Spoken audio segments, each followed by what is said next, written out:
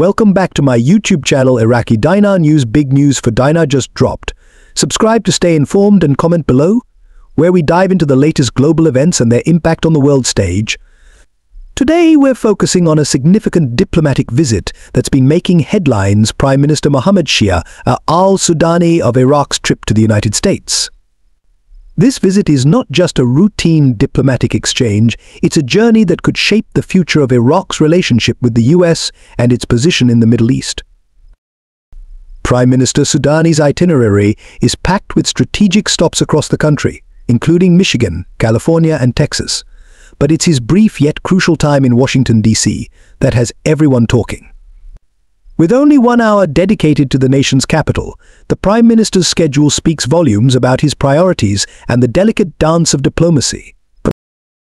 In Michigan and California, Sudani is set to engage with the Iraqi diaspora, a community that bridges the gap between his homeland and the land of opportunity.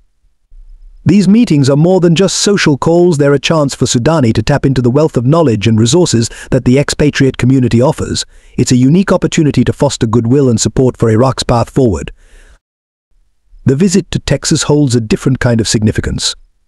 The Central Bank of Iraq, CBI, has its servers for its website located in the Lone Star State, a detail that might seem trivial at first glance, but is actually a testament to the interconnectedness of global finance and technology.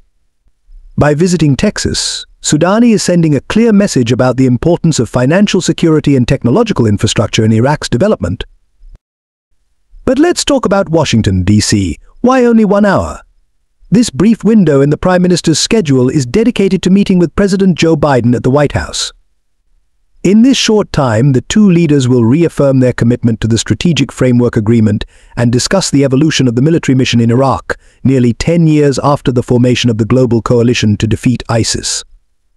They'll also delve into Iraqi financial reforms aimed at promoting economic development and progress towards energy independence and modernization.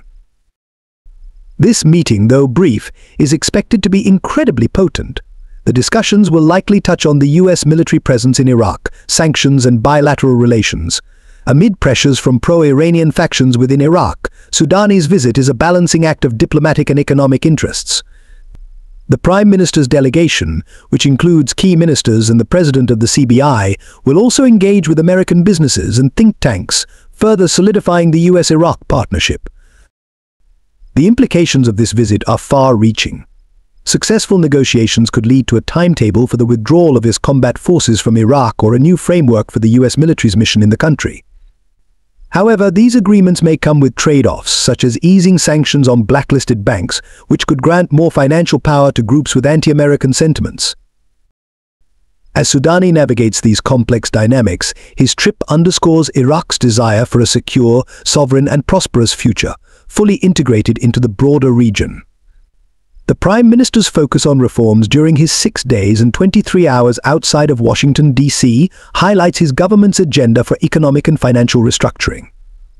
These reforms are crucial for elevating Iraqi-American relations and activating the principles outlined in the strategic agreement between the two nations.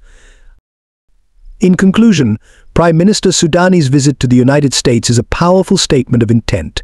It's a journey of strategic engagements, high-stakes meetings, and a vision for a reformed Iraq.